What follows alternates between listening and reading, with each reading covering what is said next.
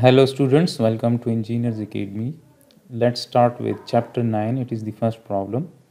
The problem says that locate the center of mass of the homogeneous rod bent into the shape of a circular arc. So we need to find the center of mass, right? So we need to find x bar and y bar.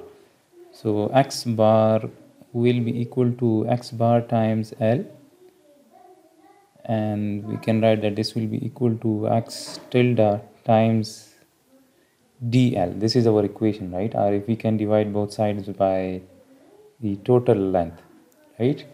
And the total length will be equal to the summation of the small differential lengths, and we need to define our small differential length, right? So in this equation we know we need to have this dl.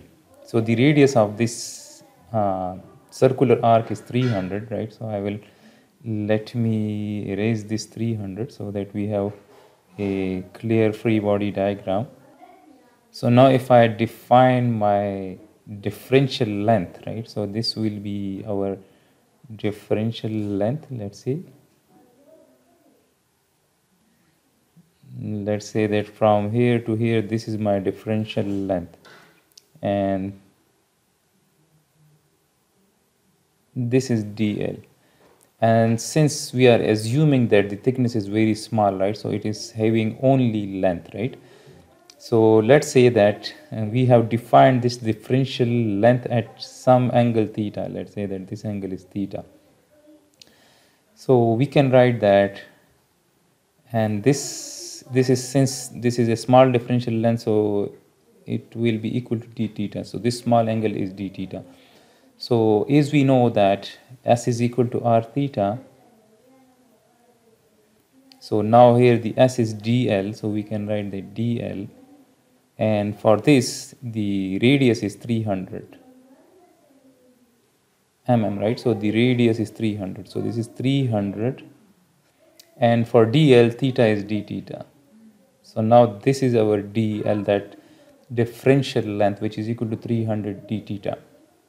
And if you want to find the total length, so the total length of this arc will be equal to, again we will use this formula. So the total length is equal to 300 times the total angle, and the total angle is, this is 90 plus 30, so this is 120 and this is 120, so the total angle is 240. So 240 degrees is the angle, so we need to have that angle in radians, right?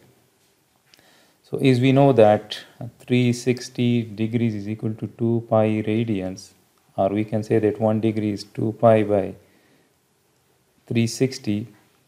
So 240 degrees will be 240 degrees is equal to 2 pi by 360 into 240. So when we solve this, then 240 degrees is 4 pi divided by 3. So 240 degrees is 2 pi 4 pi divided by 3, right? So this is 4 pi divided by 3. So now if I put 4 pi divided by 3 here, so this will give us the total length. So the total length is 300 divided by 3 is 100, and 100 into 4 is 400 pi. So the total length is 400 pi, and this will be in millimeters since the radius is in millimeters. So now we know the total length, right? This is, we know our total length in this equation. So now we need to find this integral, and this integral, this will be x bar, and this is x tilde into dl. So we need to find x tilde dl, and x tilde is the location of the centroid of this differential length from the y-axis. So now if I draw, let's say that from here to here, this is the radius. So x tilde is the location of the centroid from the x-axis. So this will be x tilde, right? If I drop a perpendicular from here, so the location of the centroid of this differential length from the x-axis is x tilde. So this is x tilde. So now if this length is radius, so then x tilde is r cos of theta, right? If this is some angle theta, so then this is r cos of theta, and r is 300. So we can write that this is x tilde is r cos of theta and r is 300. So 300 cos of theta into dl, and dl is 300 d theta. So 300 d theta. So this is 300 into 300. So this is 300 square cos of theta and d theta. And now we need to integrate this from, since this is minus 120 degrees and this is plus 120 degrees, so we need to integrate it from minus 120 degrees into 120 degrees. So this is 300 square and cos of theta is sine of theta, and this is from minus 120 to plus 120 degrees. So 300 square sine of 120 degrees minus sine of minus 120 degrees. So I will shift my calculator to degrees, right? So now we can write that this is 300 square into sine of 120 minus sine of minus 120. So this gives us 155,884. 155,884.57. And now we have this equation. Let's say this is equation 1. So from equation 1 we can say that x bar is this integral. So this integral is 155,884.57 divided by the length, which is 400 pi. So 400 pi, and this is, we can divide our answer by 400 pi. So this gives us 124 millimeters. X bar is 124 millimeters. So the center of mass of this circular arc is located at a distance of 124 mm from the y-axis. So let's say that if I draw a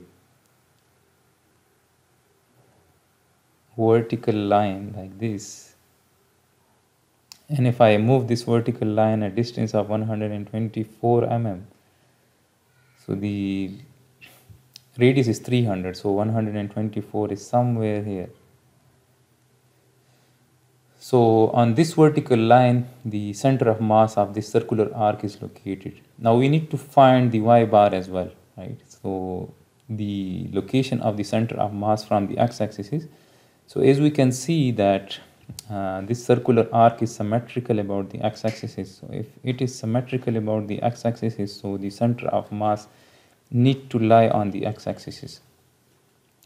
So this means that somewhere here is the center of mass. Otherwise, so from this we can say that, from this symmetry we can say that y bar equals to 0. And if you people are not sure about this, so you people can apply this equation, and that equation will verify that y bar is equal to 0. So now let's verify that as well. So now for y bar we will have the equation y bar equals to y tilde dl divided by the total length. So now we need to integrate this, right? So I can write that this is, let me write this as 1 divided by L, and L is that 400 pi. And now y tilde. So y tilde is the location of the centroid of this differential length from the x-axis. So this is y tilde. And now y tilde will be r sine of theta. R sine of theta.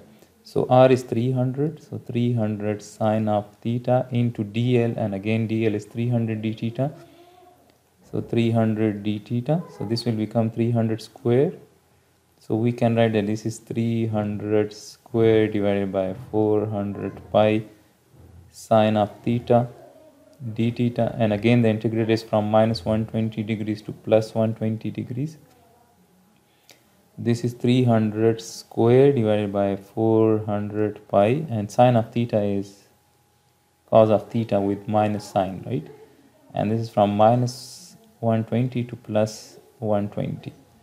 So this is 300 square divided by 400 pi, and minus cos of 120 plus, sorry, this is minus cos of 20 minus